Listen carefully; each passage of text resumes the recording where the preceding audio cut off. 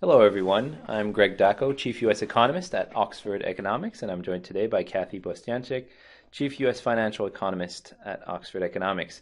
So, Kathy, over the past few days, we've seen a lot of developments at the Fed. What's the latest from the Fed in terms of monetary policy? Well, they've just cut rates, another 25 basis points, which is what we expected and most everyone else. But there wasn't a lot in clear forward guidance, Yeah. and that seemed to be purposeful. On one hand, I think there's a lot of uncertainty about the outlook for the economy. There's uncertainty around trade policy. I also think Chair Powell and other Fed officials have recognized that maybe less communication is better because there's a chance if you over communicate, you miscommunicate, and that could box them in. So it gives them some flexibility. And I think there's division among the FOMC as well. That's important to mention. We saw, and we've heard, but we saw from the dot plot estimate that some wanted to keep rates unchanged. Yep. Some wanted to cut rates and then cut another 25 basis points on top of that. Sure. So it's a pretty big divergence of opinions and views right now. So that's the biggest question: is what do we get going forward? I think, of course, that ties into the trade policy and what's Absolutely. the latest going on with China. Seems like maybe a little bit of a setback on the trade front. Yeah, I think Powell put it nicely. This trade thing goes up and then it goes down and maybe it's up again. But anyways, there's a lot of uncertainty. We've seen essentially, if you look at the facts, we've seen a rise in tariffs between the two countries. As of September 1st, there was an additional tranche of tariffs at 15% on 112 billion of imports from China, with China retaliating. There were some positive news developments in terms of China pulling back on some new tariffs and some favorable movements in terms of delay of the October 1 tranche to October 15. Some exemptions put in place in China, the Chinese negotiators coming to DC, and they were supposed to be talking with farmers today, but they actually canceled that and went back to China. So I'm not sure things are going that well in terms of the trade negotiations. Our baseline assumption remains that we have essentially these tariffs in place, including the October 15th increase from 25% to 30% on 250 billion of imports from China being put in place on October 15th. And that the drag of the existing tariffs being worth about 5/10 on the U.S. economy, which is quite substantial in terms of the GDP growth drag.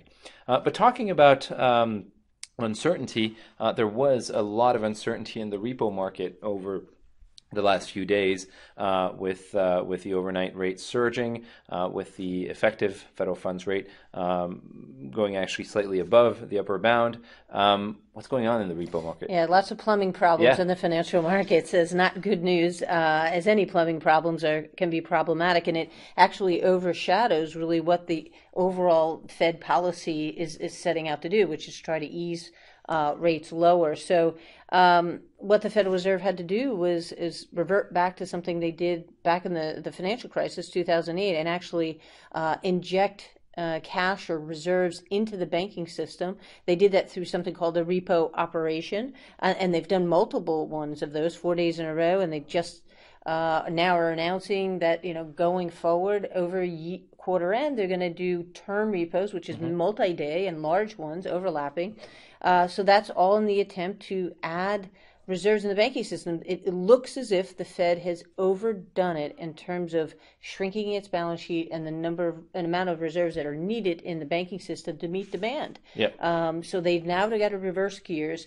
The other thing they are probably going to do, and it was mentioned by Chair Powell, is organically grow the balance sheet again. It's something we've highlighted that is quite a possibility. Now, a few months ago, we thought maybe they would wait until March of next year to start to grow the balance sheet again. Now it looks like that could actually be happening at the next meeting, which is at the end of October.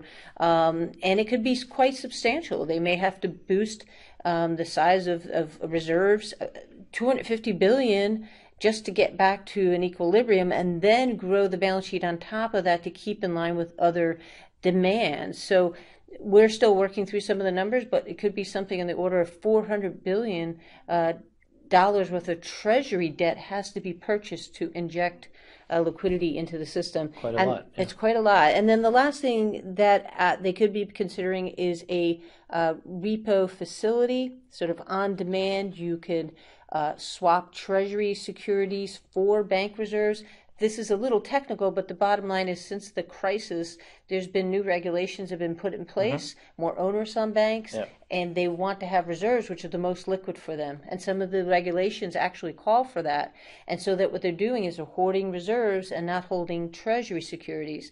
So therefore, there's that scarcity of reserves. So we'll be watching those developments very closely. Now, I should note that an organic growing of the balance sheet is not QE. It is not, But it may feel like it because $400 billion is a lot. So I think economists like us try to be very technical about this, and it's good to be so, but it's a lot. And it's not fundamental. It should not be changing the trajectory, the fundamental trajectory of monetary policy, which is still accommodative, right? But it's like organic salad.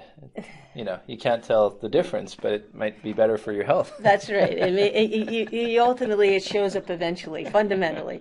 But then that kind of brings us to the question, too, what's actually, it's not going to affect, it shouldn't affect economic activity unless the plumbing goes badly.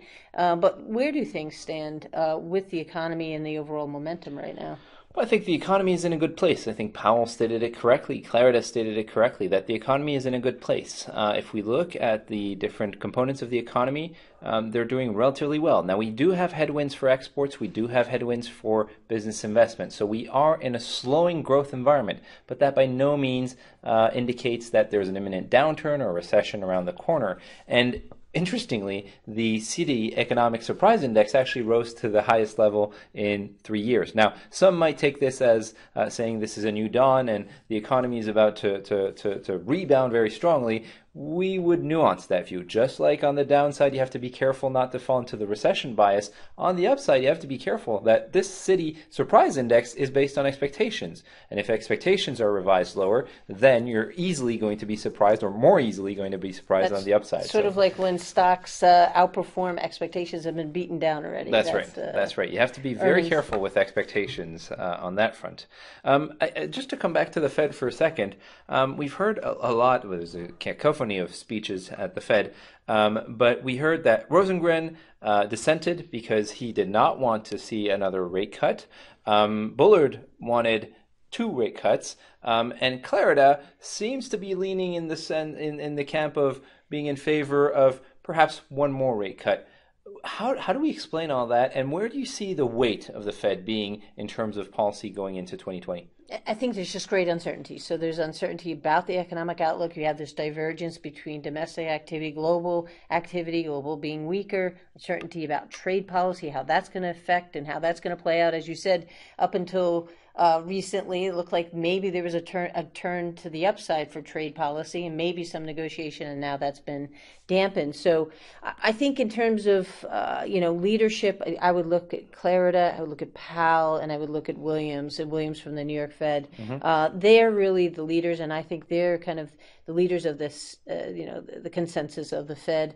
Bullard, it's not surprising he would be a bit more want more accommodation. It's also not surprising Rosengren, who at one point was overseeing the research and the oversight of financial stability, is worried about financial instability if rates are too low. So, this is not a big surprise. I think ultimately what's going to guide the Fed and the consensus at the Fed is where's the economy going? What are the downside risks? Do they need to take out more insurance easing? And that ties into a lot of the work that we've been doing, right? What are the recession risks? What do we have to worry about? Yeah, well, I think there are a number of worries on the horizon. We recently put out a note saying that there were 8 reasons for concern, but none for panic. And I think that's really the right way to look at things. We have some signs that the economy is slowing. We have weakness in the business investment sector. We have weak profits and eroding profit margins.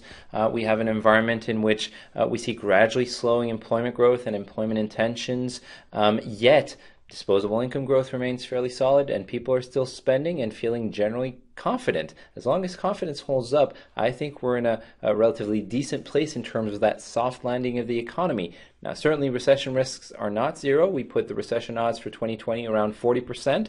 That's relatively high, but that by no means indicate that there's a high likelihood of a recession. It just points to the fact that there are some concerns, and in particular, trade developments. Increased tariffs on consumer goods over the course of the next 2 or 3 months could have a more significant impact, direct impact on consumers, but also affect financial markets, affect financial conditions, and if the Fed is a bit slow to react, as we had in Q4, then that could amplify that risk, especially in an environment where you have relatively elevated levels of corporate debt. So it is a picture worth monitoring very closely, but right now we're not in a state where we would call for recession, at least not an imminent recession. So with that, Kathy, I think we've kind of gone around the U.S. economy. and on a little bit of a bright note, which is that's good. That's right. Well, thank you very much, Kathy. And thank you, everyone, for tuning in. And we'll redial back in next month. Thanks very much.